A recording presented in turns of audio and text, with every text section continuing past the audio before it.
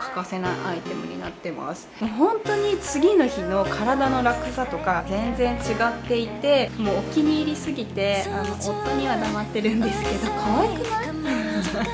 それぐらい本当にお気に入り。皆さんこんにちは、ひなです。本日は最近のお気に入りアイテムご紹介していきたいと思います。すいません、ちょっとお米を炊いてますので炊飯器が鳴っているんですけども申し訳ございません。タイミングよく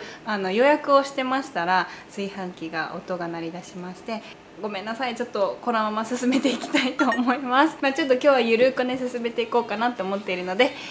こうのんびり、リラックスしながらとかでも全然いいので、よかったら最後まで見てっていただけると嬉しいです。それではスタート。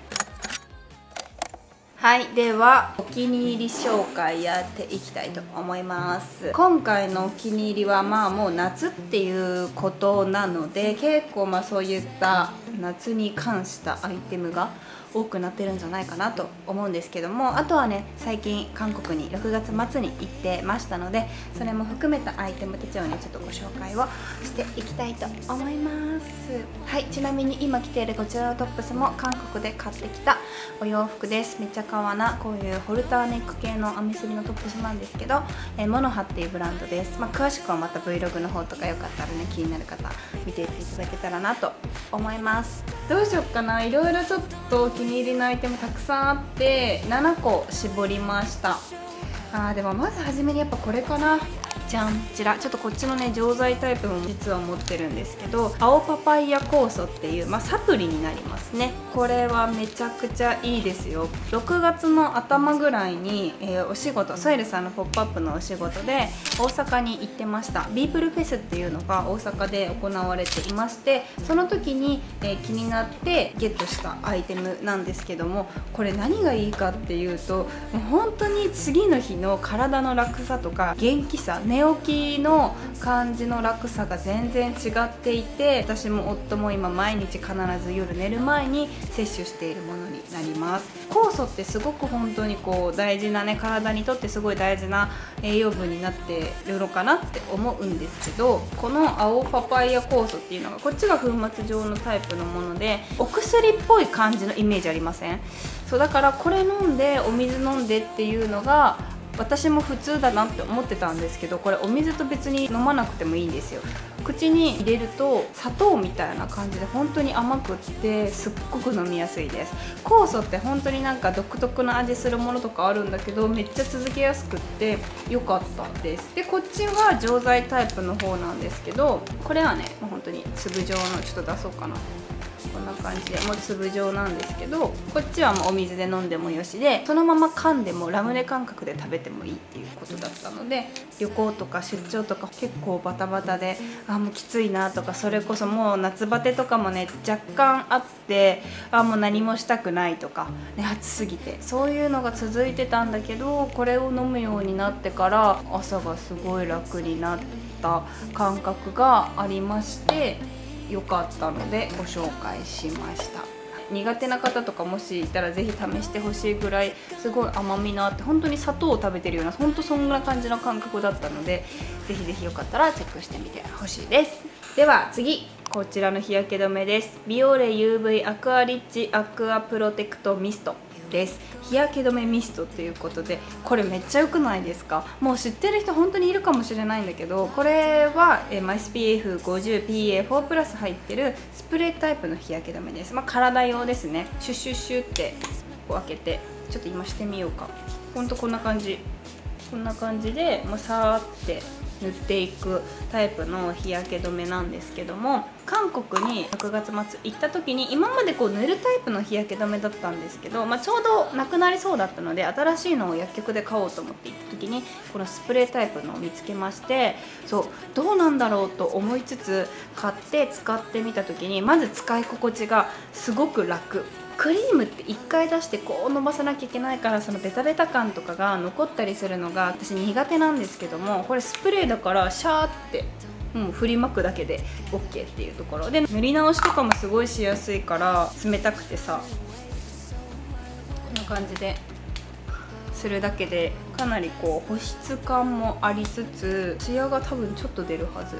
伝わんないから、でもね実際に見ると若干出るから、なんかそういうのも含めてすごく私はいいなと思った日焼け止めでした。でこれ詰め替え用も売ってあるみたいなので、それもすごくいいなと思って、こう下の部分のねレフィルだけ購入すればいいので便利ですよね。何よりこれは塗り直しにすごくいいなって思っているので、サイズ感もすごい大きいわけではないのでバッグに入れて、本当に暑いからね塗り直しをシュシュシュってこうして使うっていうのでもめっちゃおすすめなので、こちらをちょっとお気に入りに入れてみました。これはね今年の夏かなりリピートしていこうかなと思います。実際的にこれを使ってすごいじゃあこう日焼け止め効果がどうだとか、そういうところは正直まだね使ってみてそんなに日が経ってないのでわからないんですけども、使い心地とこの使い勝手とテクスチャーに関しては本当に私は好きだったので、めちゃくちゃお気に入りのアイテムでした。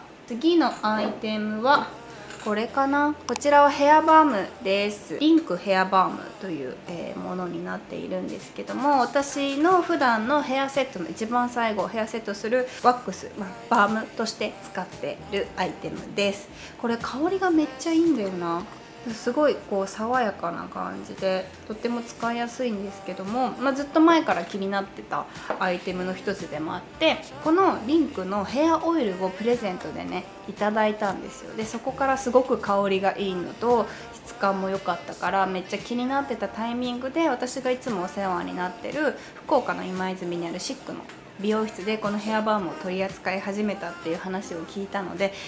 使いたいですって言って購入しました。こういうバームなんですけど、バームって硬いイメージあるじゃないですか。これ結構柔らかめな感じなんですよね。スーってこう伸びてくれるようなバームなので、これをこう手に広げて髪にこうつける感じでヘアセットをしております。なんかオイルって私結構ペタってなりがちの髪質なので、割と物を選ぶと言いますかバランスが結構大事になってくるんだけど、バームだからそういう風にならずに、でもまとめたい感じにはこうなる。そして香りが何よりいいので使ってて心地がいいです。最近はちょっと大人っぽい感じでする方が、こんな感じでねする方が好きなので、バームでピタッてするヘアスタイルをする時によくこのヘアバームを使っております。夫もねすごい好きで結構使ってるんですけど、なんかツヤ感が綺麗にねほら出るからいいアイテムでした。では次4つ目はこちらスキンケアです。これはですね韓国に行った時に幼なじみの水木にすごくお世話になったんですね、3日間で。その時にちょっと遅くなっちゃったんだけどって言って誕生日プレゼントをもらったんです。いろんなコスメスキンケアのセットとかタンブリーズっていうね有名な韓国の香水フレグランスのブランドのアイテムとかをこういっぱいもらったんですよ。その中の一つに入ってたアイテムなんですけど、すごくどれもねもうドンピシャのアイテムを選んでくれて、でこれが水木が私が最近ハマってるアイテムでめっちゃおすすめだよっていうものを選んでくれたんです。拭き取りパッド、スキンパッドっていうのかな、こんな感じで入ってまして、これねメディヒールのねものなんですよね。ティートリーのタイプのパッドなんですけど、ちょっと1枚出しますね。四角っぽい感じのパッドになってるんですけど、そうこれをですね朝、洗顔した後にペッて両頬ね、そしておでこ顎にこうやってのせておくんですよ。で10分ぐらいして、その後に外してこう拭き取りながらお肌にこうなじませると、すごくお肌がね、パッとしてるからっていうのももちろんあるんだけど、ひんやり感と赤みが収まる感じがしていて、メイクのりが断然違います。でそれを水木に教えてもらって、私も毎日してるんだけど、本当に暑い時ってよれやすかったりだとか、特にこう熱がこもりやすかったりとか私はすごくするので、めっちゃいいアイテムを教えてくれて、今じゃもう欠かせないアイテムになってます。ちょっとザラッとした感じなんだけど、そういいんだよね、こんな感じでちゃんとこう水分も与えることができるアイテムなので、めちゃくちゃいいアイテムですね。何よりやっぱティートリー系のアイテムは本当にずっと好きなので、メディヒールもティートリーのパックが私一番好きなんですね。だからとっても良かったです。スキンパッドって拭き取るイメージがすごく強かったアイテムだったんですけど、ちゃんとこうやってのせるだけで全然変わるんだなと思って、もう今じゃ本当に欠かせないアイテムとなっているので、こちらを選んでみました。とっても良かったので、ぜひちょっとチェックしてみてほしいです。では続いてのアイテムです。もう最近お出かけする時にはもう欠かせない私の必需品になってるアイテムです。ライカというカメラになります。 DLUX7 っていうカメラなんですけども、コンパクトカメラみたいな感じかな。もうずっとカメラはすごく好きだったので、今撮ってるカメラとかこれで写真を撮ったりとか、インスタのね写真はよくこれで撮ってたんですけども、コンパクトのサイズのカメラが欲しいなとか、いろいろこう調べてた時にこのライカがいいっていうのにたどり着きまして、お値段するんだけど買っちゃいました。最近の私のインスタグラムの写真よくね、どのカメラで撮ってるんですかってたくさん質問いただくんですけど、こちらのカメラになります。雰囲気とかどういう感じなのかっていうのとかはぜひね、私のインスタの方見ていただけたらなって思うんですけど、もう何でもよく写るんです。こんな素人がパッて撮った写真がなんかめっちゃおしゃれにエモく写ってるみたいな感じとかになれるぐらいすごくいいなって思っているので、出かける時はね写真撮るのが楽しくって必ず持ち歩いてるカメラですね。私の仲のいい地元のお友達がいるんですけど、その子もねタイミングよく同じ時期ぐらいにゲットしまして、もう今度ちょっと一緒にね、お出かけしようみたいな話とかもしてるので、こうカメラでいっぱいパシャパシャ撮って遊びに行きたいななんて思ってます。本当にね楽しい。なんか写真撮るのが昔からすごく好きだったんですけど、なんかより好きになって、何よりこのコンパクト感がめっちゃいいので、小さいバッグとかにも入れれるし、それがとってもいいなってことで、こちらはかなりのお気に入りアイテムですね。もう一生ものだなと思って、こちらをよく今出かけてる時に使ってるカメラです。ラスト2つなんですけども、2つはお洋服アイテムです。1つ目はもうこれですねもう本当によく履いてるこのパンツは、はい、こちらこのねアンっていうブランドの、パンツスラックスです。コクーンタイプの、スラックスなんですけど、生地感はねシャカッとした感じのパンツです。もうこれは本当によく履いてます。楽ちんだし、すぐこなれ感が簡単にパッて出れるところとか、結構洗濯何回もしてもすごく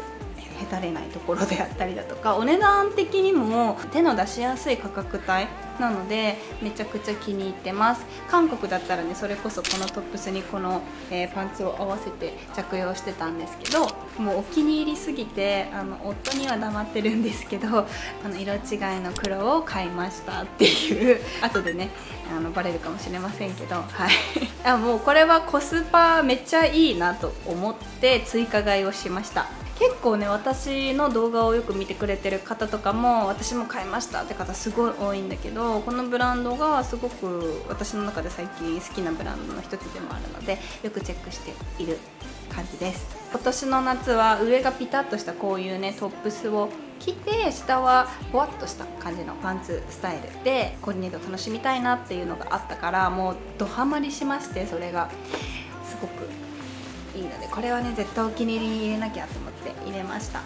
コーディネートとかもこれもねインスタにたくさん載ってるので、よかったら見ていただけたらなと思うんですけど、本当によく履いてる。で、中でもやっぱオールホワイトコーデをする率がめっちゃ多いかもしれないですね。ではラストのアイテムはこちら、じゃん、このバッグ。これも本当に毎日使ってます。遅いというブランドのバッグなんですけど、韓国に行った際に店舗で購入しました。このねガマ口タイプのバッグなんですけども、可愛いんだよなこれが。こんな感じで開けて使えます。もうすでに今荷物が入ってる状態で、ちょっと出かけるってなった時はもうパッてこうやってこんな感じで斜め掛けしてお外に出かけることがすごく多いので、こちらを選びました。元からずっと欲しいなと思ってた形で、でも実際に店舗に行けるならってことでネットではなくてね、今回店舗で購入したんですけども、本当に可愛いのたくさんある中で黒とめっちゃ悩んだんです。もともと黒狙いだったんだけど、このカラーに一目惚れしまして、こちらをゲットしました。でも結構私が最近白とか黒とかすごい多いから、このカラーもワンポイントになってめっちゃ良かったなと思います。サイズはね小さいのと大きいのあるんだけど、大きい方を私は今使ってますね。荷物も結構入るんだよな。今の中身で言うとちょっと同じ色なんだけど、財布でしょ、これコスメ系のポーチと、あとメガネをちょっと入れてたのでメガネでしょ、こうやってかけることが多いから。そしてカードケースと、あとは、リップと櫛とこういうアホ毛を直すスティックのものが入ってて、この中にハンカチあと入れたりだとか、こういうね電車乗る時とかはエアポッツ入れたりとか、あと日焼け止めとか入れても全然荷物入るから、すごくサイズ感とかもちょうどよくてかなり愛用してます。これはもうめっちゃ買ってよかったなって思うアイテムですね。もう本当に可愛いもんだって。可愛くないそれぐらい本当にお気に入りのアイテムをゲットできましたっていう報告と、お気に入りですっていう紹介ですね。はい、というわけで以上ですね、今回の私の最近のお気に入り7点ご紹介してみました。夏っていうアイテムとか、夏バテとかね、体力とかそういうのも含めたアイテムが今回は割と多かったんじゃないかなって思います。いや本当にね、もう毎日暑いし体力ないし、すごいさ熱中症とかも本当に気をつけなきゃいけないなって毎日思っているんですけども、いろいろねこう暑さ対策とかしながらこの夏皆さん一緒に乗り越えましょうね。もう本当に暑いの本当に苦手なんですけど、でもねファッションとかはやっぱすごい好きだし、夏の、ヘアメイクとかも大好きなので、そういうのでこう気分を上げながら今年の夏は乗り越えていけたらななんて思ってます。またですね次回も私の最近のお気に入りアイテムバッと皆さんにご紹介できたらなと思うので、ぜひぜひ皆さんのお気に入りのアイテムもよかったら教えていただけると嬉しいです。はい、というわけで最後まで動画を見ていただきありがとうございました。また次回の動画も見ていただけると嬉しいです。ではまた、バイバーイ。